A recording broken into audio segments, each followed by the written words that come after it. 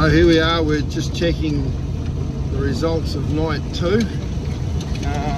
Nothing yesterday, very quiet. There's actually nowhere near as much sign on this property at the moment as what there was last time, but having said that, in the areas where we have found sign, there is a lot of sign. So I'm expecting the dogs to be running in a couple of packs, and probably we'll get like very little, or we'll get a couple of a hit. So yeah, there's a beast died in the yards here, broke its neck in the yards, which is probably pretty rare for these guys because they're such good stock handlers. Anyway, this crazy young one broke its neck, so I've got the front legs tied on the bull bar, and we'll use those strategically as we go here today.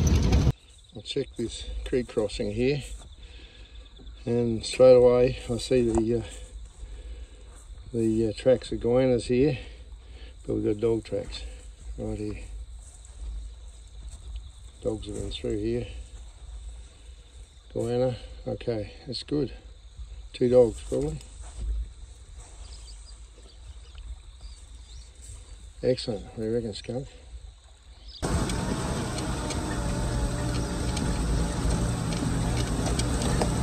That's what I'm going to do soon with this little Suzuki. I'll lift the suspension, put some better shocks underneath it, and put some big mudder tyres on it. So we've got plenty of grip, and she will be unstoppable.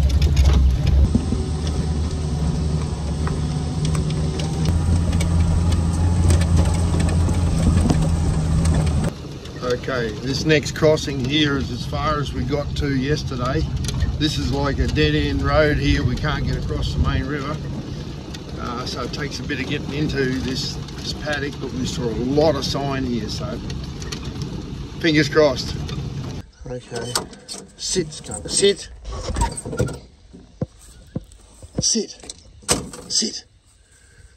I'll try and unpack this. This doesn't look good. Another goanna. Another big goanna caught on bitch's urine.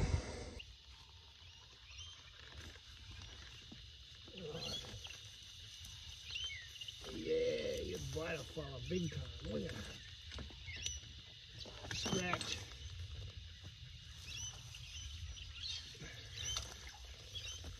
Yeah, some people think it's terrible catching these big fellas. How could we? Right.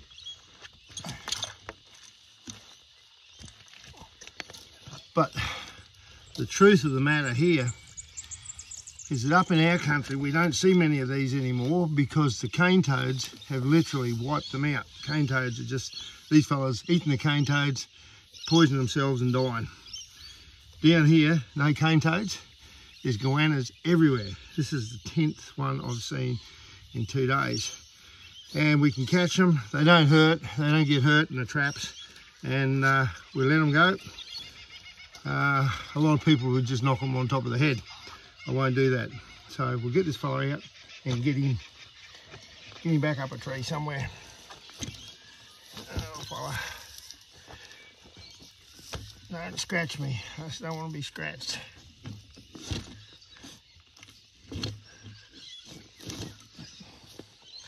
It's a tricky situation when you've got to try and keep hands on deck, dodge your scratching claws, keep your balance, get your foot over there, and not get bitten. Yeah, baby.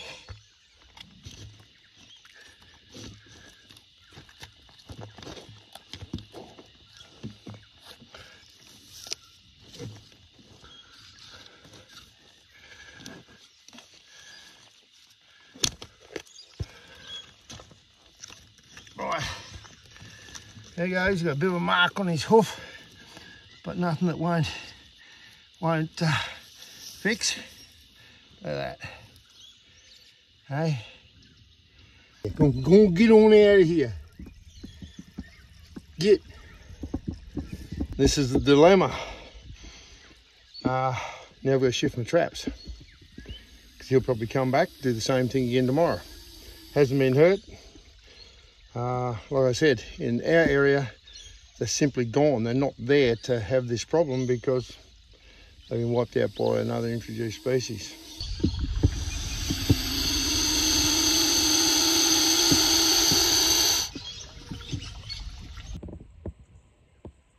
Little fella coming down here looks like he's been bitten.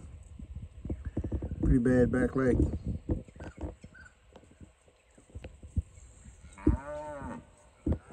His foot's infected, it could be just broken.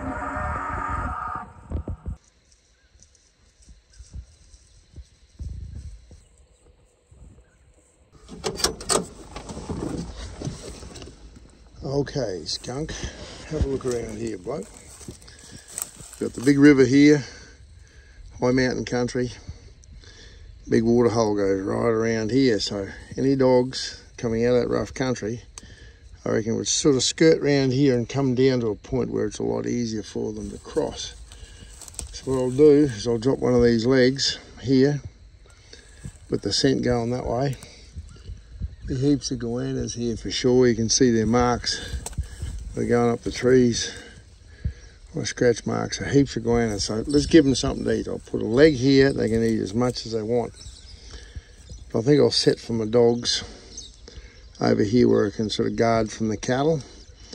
I'll probably just use scat and urine here, so as not to be as big an attractant for those, for the goannas, because that's going to be a #1 issue on this trip, keeping those critters away.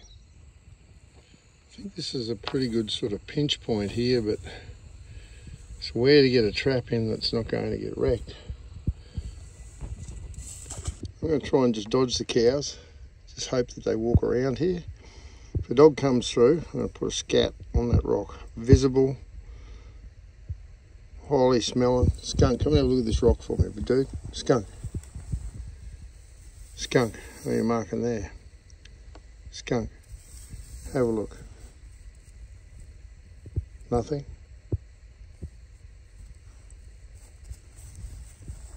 Up, up. Get up, up, up.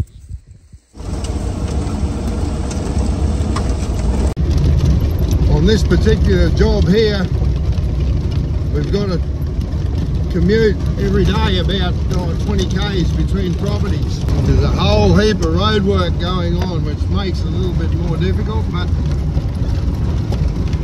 that's where this Suzuki is so good, because you know, we couldn't do this with a buggy. Right, we're heading into the area where the two dead beasts are. The dogs are here, but to me, they're in two big packs. Well, I say big packs, they're probably half a dozen in each pack. I wouldn't be surprised if we're dealing with, you know, 12 to 20 dogs in the area, but there's so much country around, so they've only got to have a dead beast somewhere or some other reason not to be here, and we might not see a dog here for, you know, the next week or 10 days, so it's actually pretty tough going. This is all you need. Birds or something have been here, shafted the stepping stick, knocked that little branch over the top, shifted the stepping stick, and just probably all it needed to stop that from being affected. Come up to this sand pad here where there was some tracks a couple of days ago. All it has cattle and a goanna over the top of it. That set under there hasn't been touched.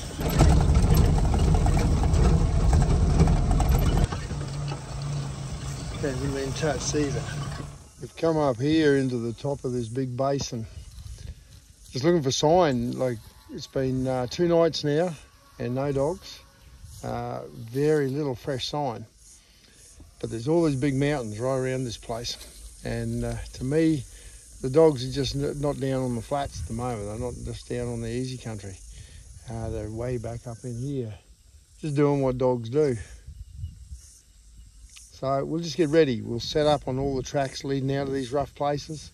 Hard to get back there. Well, I just look at it. If they're back up there in the land town and chasing wallabies, just leave them be. If they start coming down here where the calves are, we'll have a welcoming committee for them.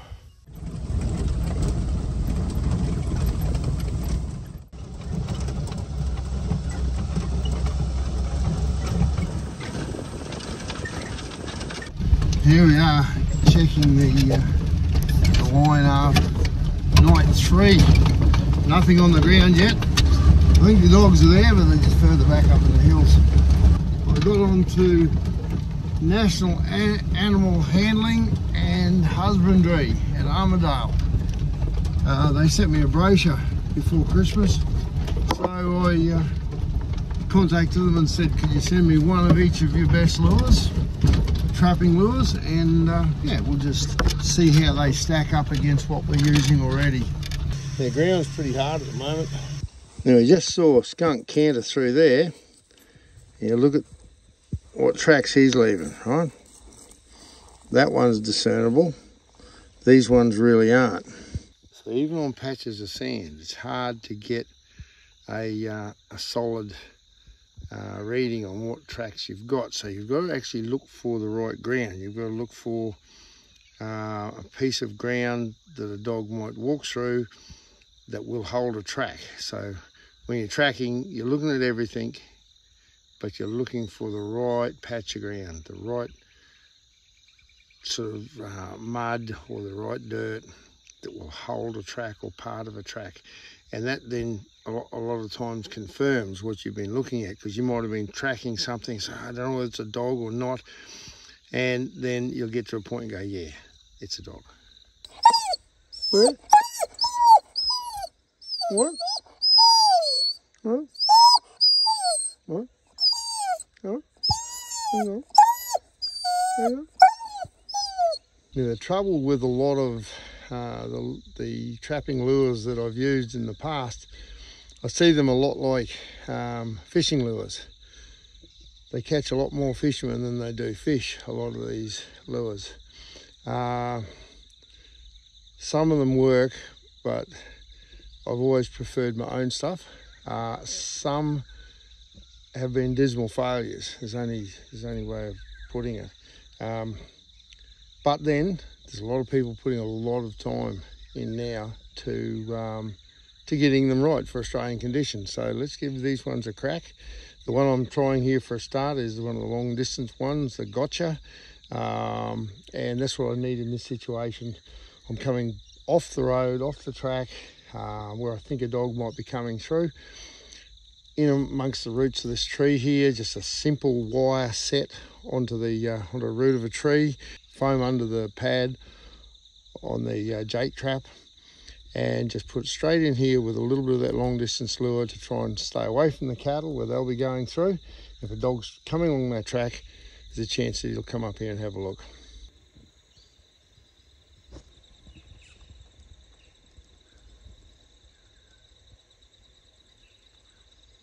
So here is the finished set. I've basically got everything covered except for the wire that goes over there, and I'll put a little bit of grass or a fern over that now. Set's just in there, just over that little stick. And all I've done for a lure, I've got a piece of stick and I've wriggled it into the little tub of Gotcha. So it's just enough to go on the end of that stick. I've just poked it in the ground over there, so it's off the ground. Scent will waft through that way with the southeasterly breeze, and let's see whether it works. So I've come up here into a distant gully looking for sign. Look there, maybe, but calf, I think. That could be, okay? If that's, well, it's definitely calf there. There's a definite track. Definite dog track going that way. Could be. And that's all. Could be. Definitely. That's a bigger dog. That's a bigger dog there. That's the sort of area that you're looking for. You're looking for somewhere that you can read a track. Like all this other stuff here, you're only guessing. You get your little sand patches or mud patch, you're on. Just set this one in here, tied off on the base of a little sucker there. It won't go anywhere. A little bit of a pass through here. Again, not complex set at all. I'm going to try the Bait Master on this one. It's a very waxy, syrupy lure. Never used this one before. And what I'll do is I'll just get a little bit on a stick. So usually what I do is I'll just run the stick in a bait like that. And I'll put it into the grass, out of sight here somewhere where they've got to forage for it a little bit. But that.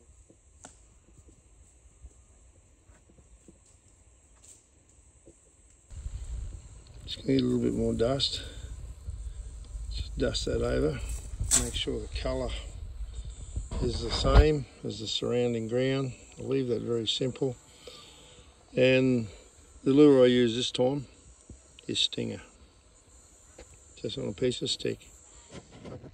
So for this trap, I've picked this big old uprooted tree here. Okay, it's on a big flat down by a creek. Marshy area there, so I feel if a dog was coming around, to be coming around the top end of it, top edge of it, hunting around there, he'd come through here. Now this is a good place just to have a sniff around, have a look around. Okay, so I've just gone in there and I've put a trap in under the base where the cattle can't really get at it, using just bitch urine, a little bit of rag, a little bit of lantana to steer them in. Basic sand set. Now I didn't see any sign here, but this creek crossing really looks like a good place for a dog to duck through across this creek. So I've come in here, there's cattle tracks everywhere, they're coming through all the time. So I've gone off the track here and I've put a trap there at the point of that log, hopefully to keep the cattle off it. All right, we've brought the drag up here, right up this track, up a big long valley. High ridges all around us. Humidity here is right up, it is hot. So I'm thinking the dogs are down. I think they're down on the river, more so than here, but things will change. We'll get a little bit of rain comes through, temperatures drop down. I think the dogs will start to work some of the tracks again. So I'll set this one up here, nice little crossing, rocky crossing, no sign, but skunk was a little bit interested, not really. The lure I'm using here is Red Dog. Okay, I'm just going to put it there. Hopefully keep the cattle away from it, and just I'll put a little bit of, or dribble of this down the front of that log. Get them to try and come in there and lick or sniff upwards at that log. Put their foot there.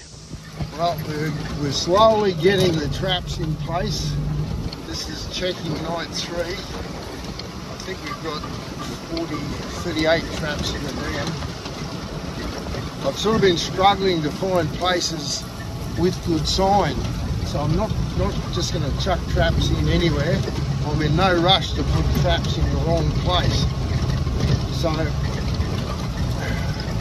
the ones we have got in have all got a chance of firing. So I think we've got our net cast pretty wide now. We've just got to have things start to move. But it's just so humid, I think the dogs are just not moving. I think I've actually got 3 dingoes I can see in front of me. I might have one here in a trap. I think I've got one in a trap and the other ones are right next to it. So I'll go down close enough to see if I can shoot. That turned out to be a bit of a balls up. I was coming down the spur there, heading down. I came to the first lot of traps and I dropped out 2 legs there off that beast that broke its neck in the yards, and I put one at the first lot, and about 150 metres further down I put a second one, and 2 traps at each. Anyway, I rolled into the first trap sets and I thought, no, nothing here, but you could see cattle had been all around the one trap, and I didn't realise, but the second trap was set off. And I looked down the hill, 100, 120 metres, and I saw a dingo move, walk across between a couple of the logs. And I thought, you ripper, I've got 2 traps there. I'll have a dog in these traps. For sure, might have 2. Anyway, then I saw a second one in the grass, And I grabbed the 223. I thought, righto, well, if I've got a couple in the traps, I'll go and I'll try and get a third one or a fourth one. And anyway, started getting in closer, and there's 4 dogs all told, and 2 started to head away. And I thought, oh, bloody hell, it's a pity, but maybe I'll just leave them, and you know, I've probably already got 2 in the traps. I can see them, they're really panting. Their tongues are hanging out and they're panting away because of probably the humidity. And I got into about probably 70 metres, I suppose, off these dogs. And then the one that was beside the traps, within, you know, probably 10 feet of the first trap, and I thought was, you know, must have been in the trap on the end of the lead. And he got up and walked away. And I thought, oh, he's not in the trap. So there was 3 I could see. There was 4 I could see that weren't in traps. And I thought, well, maybe I got one in the other one. I'll try and shoot another one. So when they came out, I went whack and hit the one.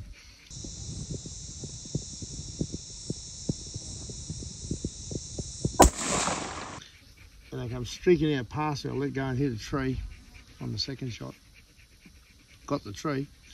Anyway, I went over there, and the cattle had wrecked both the other traps. So the dogs are right beside them, and maybe they've even been to the first one. So there was a situation where my 4 traps all basically wrecked by the cattle, and I got 4 dogs in the vicinity, right on the target. They've been chewing at one of the legs, and yeah, got one. First one's down here somewhere. There's the first one, dog down.